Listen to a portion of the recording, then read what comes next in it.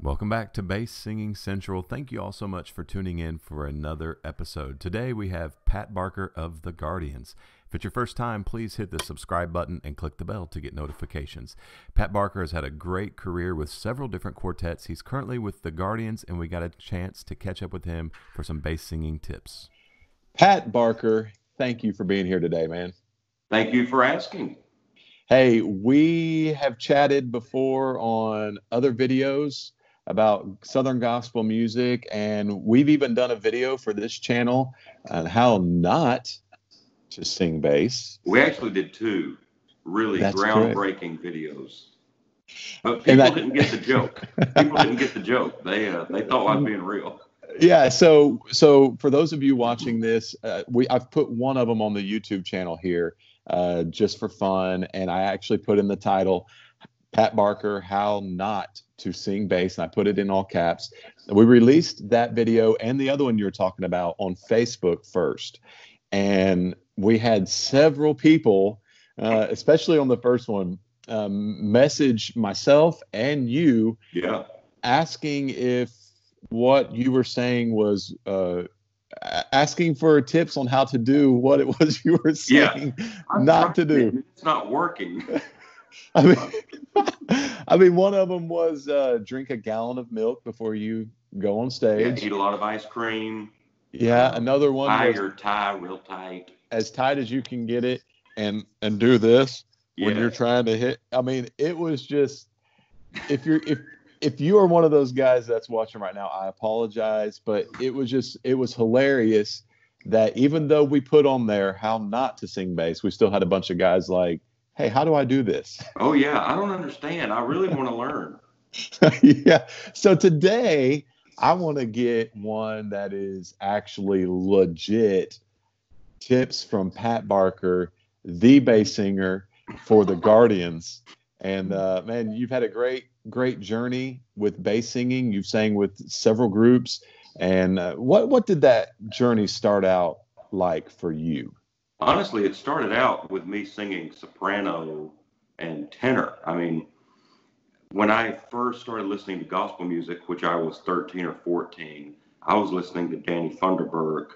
I was listening to Larnell Harris, Steve Green. I was singing their stuff because my voice started changing a little bit. And what I was singing was, like, I had Sandy Patty tracks that I was singing in her key. I mean, I just had this girl voice. I sang in the girls' chorus. That's the way it was. And so when my voice started changing, it was pretty late. I was 16, going on 17. And so I started having to listen to bass singers that I had never listened to before. I had learned, for what earthly reason, I didn't learn This Old House. So it really was a difficult journey. And so I had a friend of mine, his name was Phil Waits, still living, wonderful friend, and he had a little recorder in his basement. So what he would do is he would play these songs that featured George and Rex and Rusty, and he would let me sing along with those guys, and he would record me, and then I would go home and listen, and I would see what I could do different, how they were doing inflections that I wasn't doing. And so when people come up and they say, man, you sound just like, I heard you and Aaron McCune actually talking about this, they'll name 100 different people. But for me, it probably is accurate because I sat in that basement and copied 100 different people. So my dad always taught me, because he knew I wasn't going to be low. He knew I wasn't going to be able to do a lot of that George stuff and the JD stuff, and he just knew that. So he really pushed me towards Rex and Rusty, Brock. He pushed me towards those guys, and then he wanted me to do solos more like George would do them, or Rusty again. Those guys who could really sing those upper tones as well as they could the lower tones. So although I enjoyed JD, and I probably saw JD live more than I did any other bass singer, what I learned was more towards those higher guys. And Dwayne Burke, I talked to Dwayne Burke the other day with the Singing Americans, and he was the same way.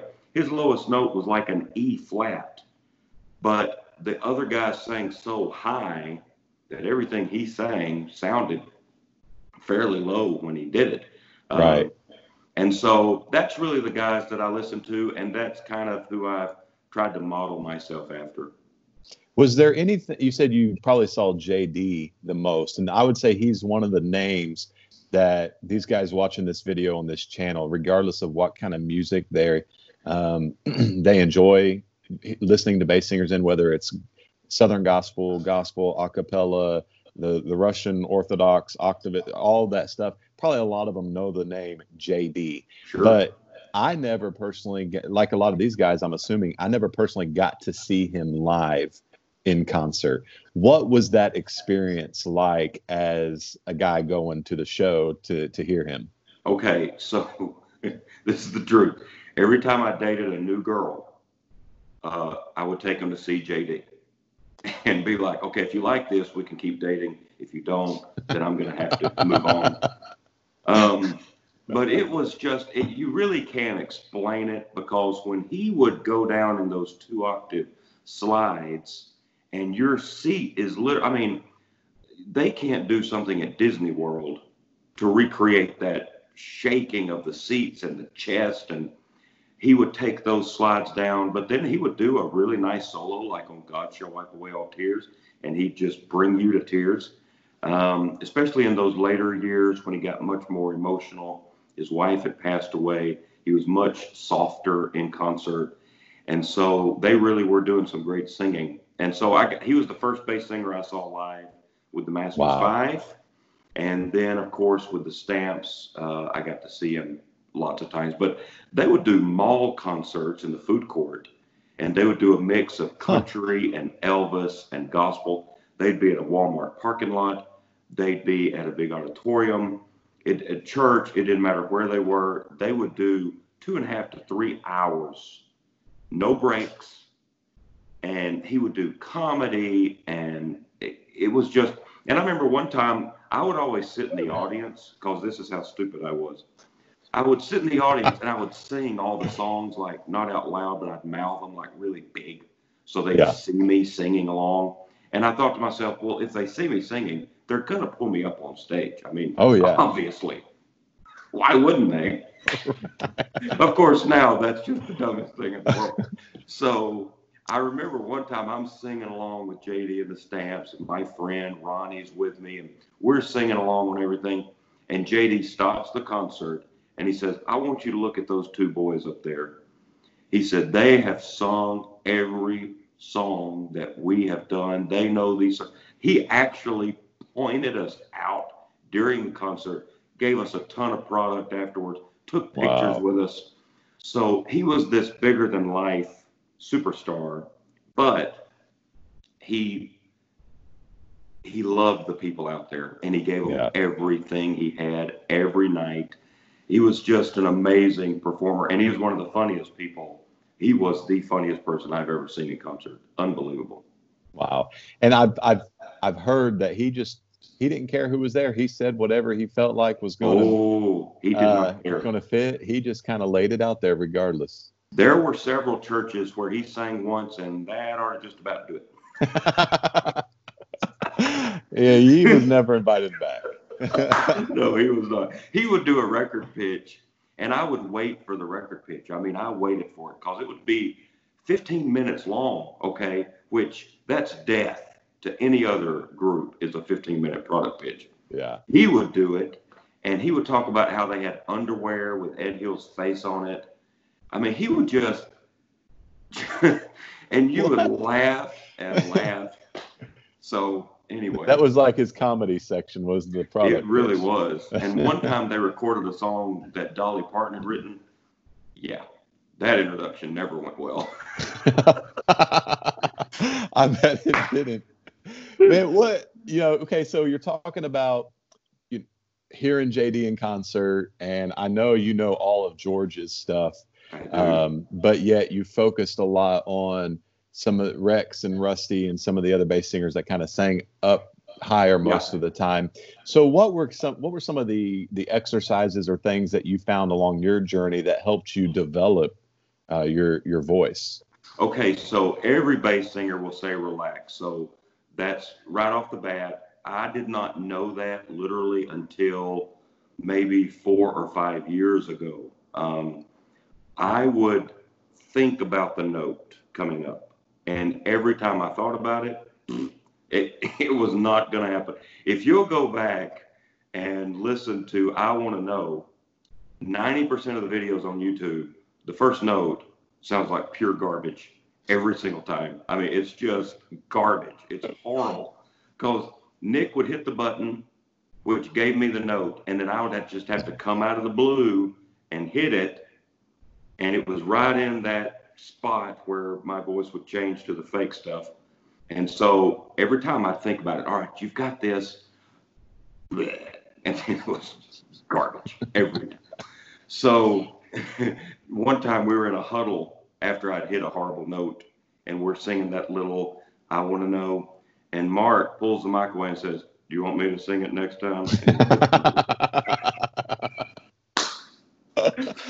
So I was overthinking everything. Yeah. And so it really is just relax. I had to learn that right off the bat. The people out there don't know what note you're hitting. They don't know if it's a C or a G. They just know if it sounds good or not. So hit a note that's going to sound good. Daddy taught me, don't let them know what your lowest note is. If you never hit the note below your lowest, they'll never know what your lowest is. And I've had people come up to me at the table and say, "My goodness, how low can you go?" I'm hitting like a B on a good night. And they're asking me like I'm hitting G's and F's. So if you never let them know what that lowest note is, you're going to be in good shape. But as far as exercises, I do more exercises in the upper tone, trying to get all of that opened up. So I do a lot of the normal stuff, the all that kind of stuff to wake up the upper tones. But then I'll walk around this house all the time, and I'm saying, "Mama, mama," and Linnell's just like, "Ugh, would you please stop saying mama over and over?" And I'm saying green and ha. I'm doing that all the time. I mean, it's pretty constant that I'm trying to keep the low tones, but all my exercises are up in those upper tones. Yeah. Gotcha.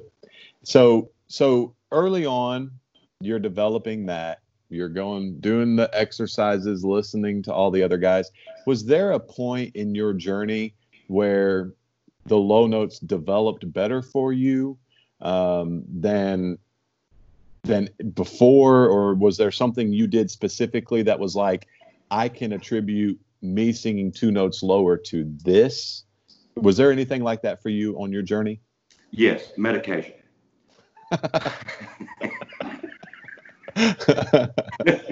It really helps me relax. Honestly, I would have to say the Cathedral Family Reunion and the Second Half Quartet, because with that setup, there was always, now this is going to sound real generic, but it really is the truth. There was always a sound man, and I always had exactly what I needed in the monitors. And I had 4 other professionals standing there. I have all of the support I need to feel comfortable. And, you've got Rob Dixon back there. You've got Blake Bennett back there. You've got all these great sound guys back there. You've got the guys behind you, cheering you on. And so really that helped to kind of make me feel more comfortable. But then joining the Guardians, now you're talking about a full-time sound man who knows exactly what you need when you need it. You're talking about unbelievable encouragers like Dean and all those guys. And then you've got an arranger like John who knows exactly what you can do vocally. He doesn't ask you to do more or less. And then you're so comfortable up there because everything is perfect. I mean, every night, Everything is exactly what I need. And getting ears, although there are those, those guys from 20, 30 years ago, they do not like the ears, and I completely understand why. Having the ears really helped because I can't push forward like you and Paul and Tim and Jeff. I do not have those tones. I couldn't hear myself in the monitors. I would struggle every night, and I would push and push.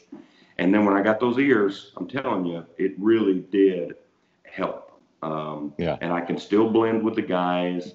I'm still paying attention. But man, does it make it easy to sing with those ears. Yeah, it really does, because then you're able to solo out exactly, I mean, your vocal. And it's when you go for those low notes, and I would imagine this would just be my guess, that guys like JD and George, that they had their microphone hotter than everybody else's in that floor wedge. Oh yeah. So that when they went for those low notes, they could hear what was going on. They could hear if they were on pitch. They could hear if they hit it. They would be able to know. Fast forward to today, some of the groups, you can't step up as the bass singer in the group if you don't own the group and say, I want to be louder than everybody else. So now we have the great technology with the ear monitors that we can solo it out and say, okay, I need everything else out or half of or whatever. And I just need to be able to hear when I hit that low note or when I sing down in that register that I'm on pitch, that I'm actually hitting the note. And I've tried my best, and I think the guys would attest to this, to not get lazy with it, because that can be what you do. You can just get lazy, and it's right there in your ear, and you're no longer concerned about blending. Because when I was with the Dixie Echoes, I shared a mic. I mean, I literally had to share the mic with Scoot and blend myself in with just one monitor sitting in front of me. And then with Mark, he likes tones to be, right there at the edge, which makes it easier to sing, but it still makes it very difficult to hear yourself, in the monitors. Yeah. With guys, with sound men that I could just say, hey, I've got my own monitor, so can you give me this? Boy, that changed everything. And then when I was able to put the ears in, again, it just took it to a new level. Mark said that George, he would have the occasional bad night, but it really did depend on the monitors. If they were just like he needed them to be, then he could sing easy and he could bellow out those unbelievable tones that he had. Wow. So in the How Not To video, we talked about gallons of milk and ice cream and all that. Now, is there anything legit that you try to stay away from before you sing, or is there a drink, food items that you want to eat or drink before you sing that do help you? The best singing I've done, first off, depends on my weight. I'm much bigger now than I was when I was traveling a few months ago, quarantine. But if I'm around 220, 225, I feel like I'm singing better. Sometimes I've been up to 265. Sometimes I've been down to 215. But that 220, 225 range, I feel good. When I'm eating vegan, I have zero problem singing. If I switch off the vegan diet or the lifestyle, then I can tell I have some acid reflux problems. I have some things I have to deal with. So I try to do vegan as much as I can because it just really does help clear all the acid out. And I feel much clearer and much better. I always drink a gallon of water every day. That doesn't change. So no matter what, 1 gallon of water. I buy gallon jugs. I've got one right down there. And when I'm finished with my gallon at around 8 o'clock at night, then I'm done. I don't have to drink any more water. So do you have a catheter hooked up to you for the day? I mean, just clear it all out for you, because that's a lot of water, man. That is a lot of water. During the concert, it gets rough there around the product pitch time. I bet. I'm hurrying up. So there are things like that. And then like licorice tea, I drink licorice tea. That helps with the acid reflux. I drink lukewarm everything. There's nothing I drink with ice. everything is lukewarm. That helps to keep from freezing everything up, and it just keeps everything nice and open. I do things like that. And if I'm really struggling, oh boy, am I going to get in trouble for this? Going back to JD, I'll do whiskey, honey, and lemon juice. That was my grandmother wouldn't even spell the word beer or wine or any type of liquor. But if you got sick, whiskey, honey, and lemon juice, because it was medicinal, just like the New Testament says. So I'll do that. I mean, I'll do whatever I need to do, to make sure that I'm comfortable and ready to go. Yeah. Cool, man. Well, where can these guys that are watching this connect with you on social and the group you sing with? They can't. I really don't need any more friends. Perfect. So what? But now, you can connect with the Guardians. Hey, there you go. Yeah, go to guardiansquartet.com, YouTube, Facebook, Instagram, all that good stuff. Yeah. What one song, if they've not heard you for some reason, if they've not heard you sing, what song would you point them to on YouTube to get a good idea of how you sing? Probably I would pick two. I would do a slow one, like How Big Is God? That kind of takes the range up and down. And then maybe God Fights on My Side, something upbeat. Because you really do have to prepare yourself differently for a ballad than you do a fast song and medium tempos. And that's something I really had to work on as well with my breathing, to make sure that all my breathing was in place for those really fast songs. And then those power ballads, it's completely different. Yeah, that's right. Well, guys, go check it out. Pat Barker sings with the Guardians Quartet, and check out those songs he just mentioned. You can find them just by typing in the names that he mentioned and then his name, and you'll find it out there, guys. Go check him out. Thanks, Pat, for your time today, man. Thank you, Matthew. Have a good one. All right, you too.